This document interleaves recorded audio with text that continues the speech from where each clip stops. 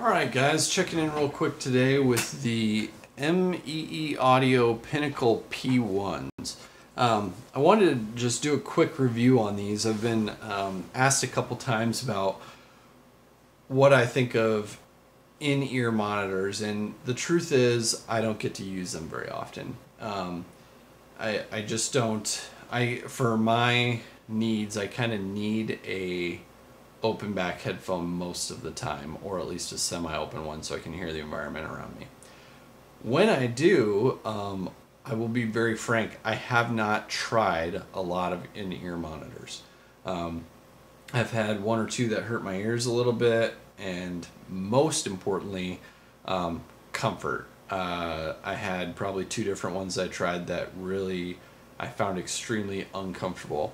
And then I believe it was either on the Super Best Audio Friends forum or Reddit, I can't recall.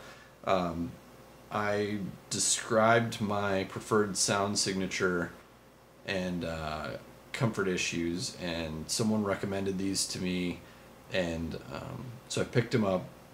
I wanted to share them with you because I've used these, I should probably use these for a year now when I get the opportunity, and basically I've never had a reason to move on to something else. I think if I was going to try something else, it would probably be the Mass Drop Plus, just to try the kind of the next thing. But this, so I like these for a lot of reasons. One, with the included tips, I find them very comfortable, which again is the biggest thing to me. But they have a very good seal. So I put them in, or at least to me, like I know when I put them around, I can't be in certain environments, or it's an issue for me. I really like the cord, the cable. I feel like it's very nice, the right length to have on my desktop. Plugs into my amp nearby real well. They are fairly high impedance and a little bit hard to drive. I've never actually tried them off my phone because when I travel, I just use the included earbuds because I don't really game while I travel, and I could see these, they're not super efficient, and they have a fairly high impedance for a in-ear monitor. I think they're like 80 ohms, but they're, I want to say like 90 decibel per milliwatt efficiency, which isn't very efficient, especially for an IEM. They're a pure dynamic driver.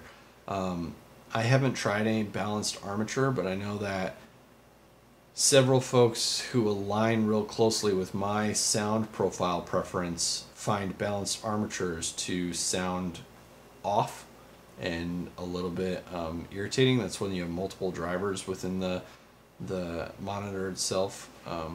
So I just haven't tried them. And like I said, I'm not saying those are bad, but given that for me the next one up is like a $300 purchase, I don't get to use them very often, and this one checks all the boxes for me, I don't really have a reason to move on. But to get into the specifics of why else I like them so much, they have great soundstage and great imaging. I mean, if you can use in-ear monitors at your gaming setup and you have what you need to power this is easy. You can get these new off Amazon right now, I think for like 150 bucks, or used for like $70 to $90 depending on the included accessories and tips. I mean, they're super affordable, and they're great for competitive gaming. I mean, they're really great for competitive gaming. They have a little bit of a boost in the mids. You get a great ability to pick up footsteps and shots for imaging shots, but there's not a ton of bass here, so that, which is actually a great thing for me. I'm always pad swapping to perforated pads because I want to take out a little bit of bass.